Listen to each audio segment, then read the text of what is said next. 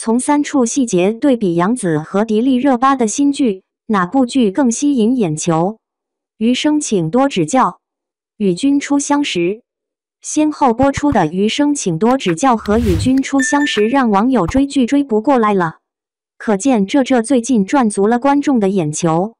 余生的定剧赚足了观众余生的定档日期一再推，从杀青到定档播出隔了足足2年多，把网友的期待值、首播就成绩领跑。而首播的《与君初相识》开播首日的全网正片播放市占率超17%，成为当日冠军。同时2022新剧开播首日播放指数最高。而这2部剧注定是竞争关系，首先播出日期只差了2天。第二2部剧和优酷说是2个优势家校战，迪丽热巴加任嘉伦的组合让观众大饱眼福，杨紫的演技有目共睹。网上甚至流传着一句话，只要和杨紫合作过的男演员都会大红大紫，可以说是的评价了。而校战自从经历了227事件后，就很少活跃在大众面前。这部剧播出算是重回视野的一个非常重要的机会。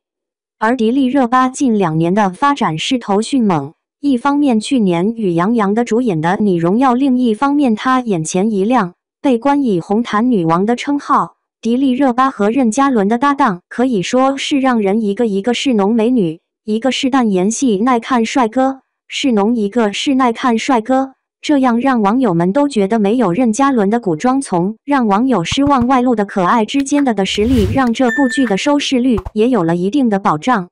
虽然这2部剧刚播出都获得了不错的成绩，但这2部剧的题材却请多指教音乐系大学生相知，并只教系故事。而《与君初相识》讲述的是育龄失语，教人冲破重重阻力爱情剧又有何不同又有何？图片1。题材不同。相比余生请多指教，与君初相识的题材近年来较少见，故事内容的仙侠，且这部剧和特效侠剧的顶峰之作，充满了东方浪漫气息的色彩。而余生请多指教生活温馨的相处模式，且难在致敬医护人员的同时，也反映了在疫情下医生的勇气与担当精神。2. 2部剧在宣传和剧情上的巧思。在余生请多指教每集的片尾都会交叉播放小剧场跟集花絮，观众更能演员的幕后与演员追剧日历上花了点小心思。不同色系的海报下蕴藏着许多小巧，在追剧都有一些对应直接表现追一些的大概内容，生动且形象。3. 主演对人物情绪把握的细节。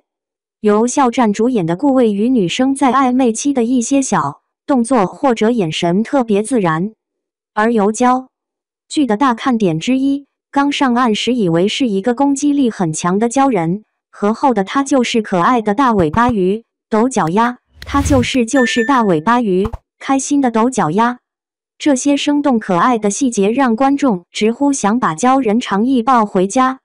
2部剧从开播至今都取得了非常好的成绩，相比与君初相识只在播放，作为上星电视观众，剧能在后面的收视率上更胜一筹，还得看后续的剧情走向与演员的演技状态等等。感谢您观看视频，请订阅我们的频道以支持我们。